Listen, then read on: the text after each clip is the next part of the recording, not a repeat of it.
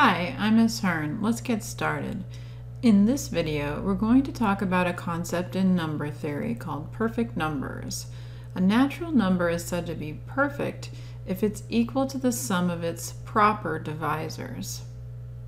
Proper divisors means divisors that are not the number itself. So, for example, 6 is considered perfect because the proper divisors of the number 6, the numbers that divide evenly into 6, are 1, 2, and 3. We're not including 6 itself.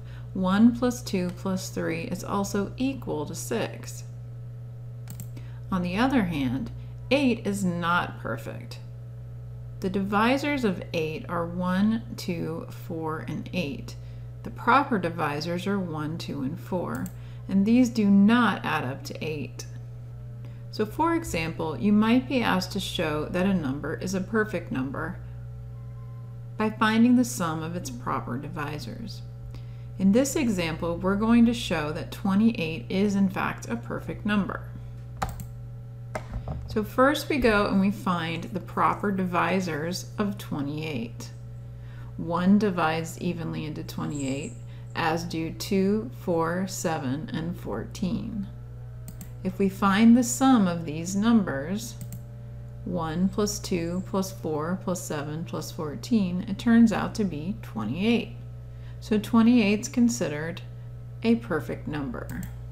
An interesting fact about perfect numbers is that many of them take on the form 2 to the power of n minus 1 multiplied by 2 to the power of n minus 1. In fact, when 2 to the power of n minus 1 is prime, the product is a perfect number every time. Let's take a look at a few examples. So here we have a table and we have the values of n being 2, 3, 4, and 5. We're going to look at each one of these values and we're going to plug them into 2 to the n and subtract 1 and see if we get a prime. If we do, then we're going to find 2 to the n minus 1 times 2 to the n minus 1, and that is guaranteed to be a perfect number. So we'll go ahead and add up all of the proper divisors and prove that it is.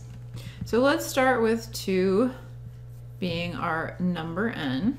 So we would have 2 squared minus 1, which is 4 minus 1, which is 3. That is a prime number. Now whenever this is prime, we know that the next number we calculate in the next column over is going to be perfect. Let's see what that turns out to be. So we have 2 to the power of 2 minus 1 times 2 to the n minus 1, which we already know turns out to be 3. So that's going to be 2 to the first times 3, or 6.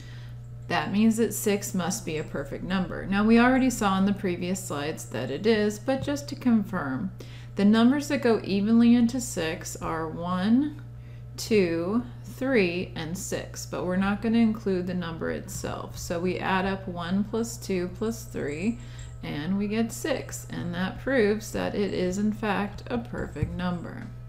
Let's try another one. Plugging 3 into 2 to the third quantity minus 1, we're going to have 8 minus 1, which is 7, which is a prime number.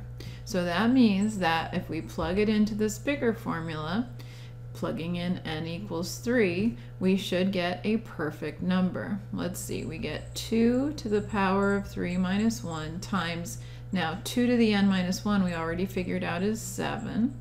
I like to put a little cross across my 7 there.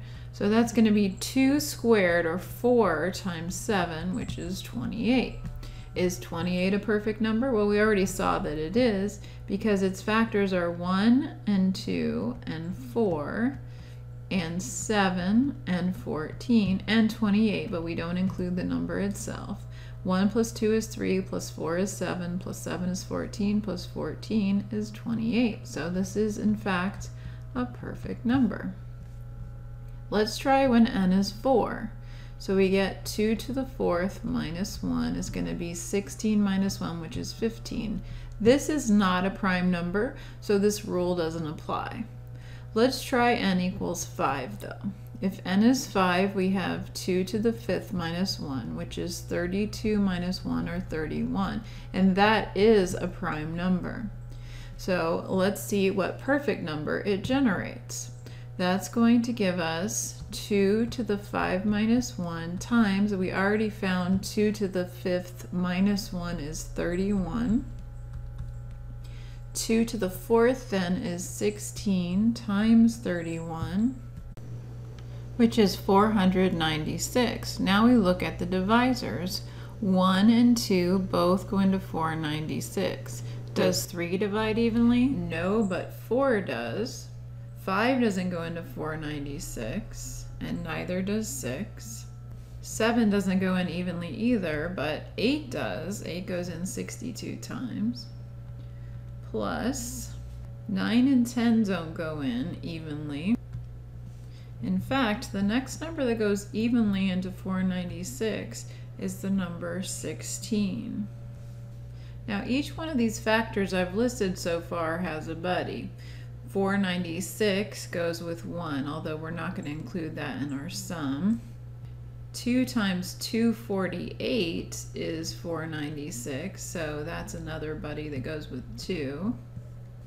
4 times 124 is 496. 8 times 62 is 496. And 16 times 31 is 496. And you can confirm that these are the only factors of 496. And when we add them up, we get 496. So 496 is also a perfect number as we expected. I hope you found this video helpful. If you did, please give it a thumbs up. That helps other students to find the video.